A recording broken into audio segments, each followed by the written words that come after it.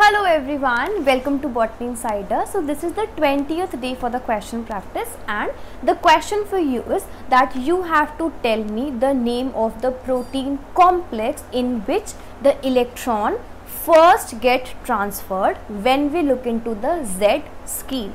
I repeat the question, you have to name the protein complex in which the electron is first accepted or it is first transferred when we look into the Z scheme in the photosynthesis.